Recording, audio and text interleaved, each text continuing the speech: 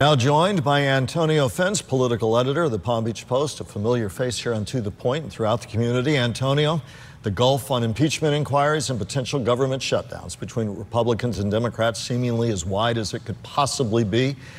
Your take, your perspective for our audience. Well, look, here's the thing. There's a lot to unpack in what we just heard.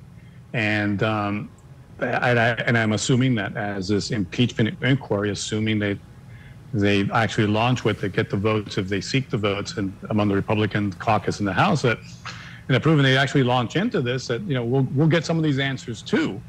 The problem is, first of all, I'm not sure I would call Ukraine an unsavory country, but I guess it depends on your perspective.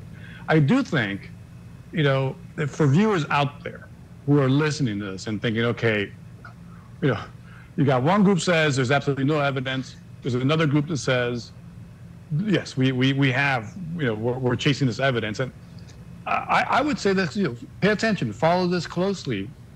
I do recall, however, that hearing all these absolutely rock hard evidence and allegations that were just completely uncontrovertible about election fraud in 2020.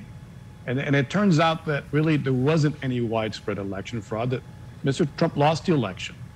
So I think that the danger here for Republicans, and I think one of the reasons why there is resistance within the Republican caucus to launching this impeachment inquiry and start walking down that plank, is that, it's the boy that cried wolf syndrome, that, if we're going to go down this plank, we better have something really to start with. And, you just heard the Congressman talk a lot about, these 9 shell companies and where the money was distributed. And, when you start going into shell companies and follow the money and so forth, it starts, people's attention, unless you really have something, a smoking gun, they're going to lose people's attention very quickly. And we do know that in the past, impeachments have not been very popular with the American public.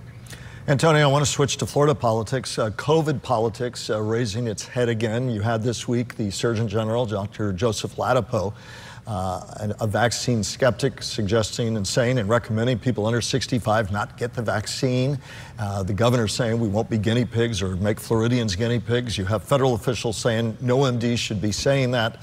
Once again, front and center as we see the new COVID booster coming out. Your sense of that issue, that moment, and what it says?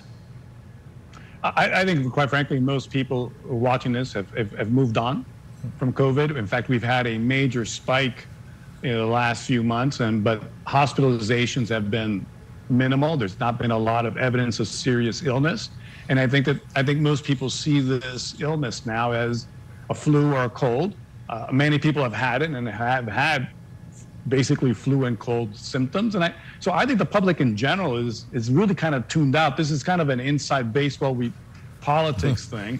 I think that guidance for people in certain ages who've got, the pre-existing conditions, as we've known from the beginning, they should take the vaccine. But I just don't see the public in Florida ready to throw down another fight over COVID vaccines. I think most people have moved on. We got about 30 seconds left. We'll do your Fins finale early on this particular broadcast. What do you want people to take away as a marker to be thinking about in the coming weeks?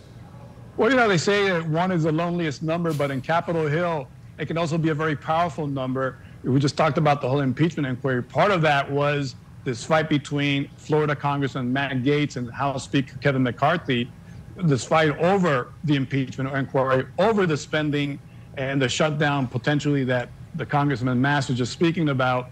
And a lot of it has been moved because now in the current rules of the House, the agreement that Kevin McCarthy made, one congressman can stand up and basically move for a vote to vacate and cost the speaker his position. So, 1 may be a lonely number, man, but it's really powerful on Capitol Hill. As always, a thoughtful, incisive voice, Antonio Fens, longtime political editor, Palm Beach Post. We always appreciate your time.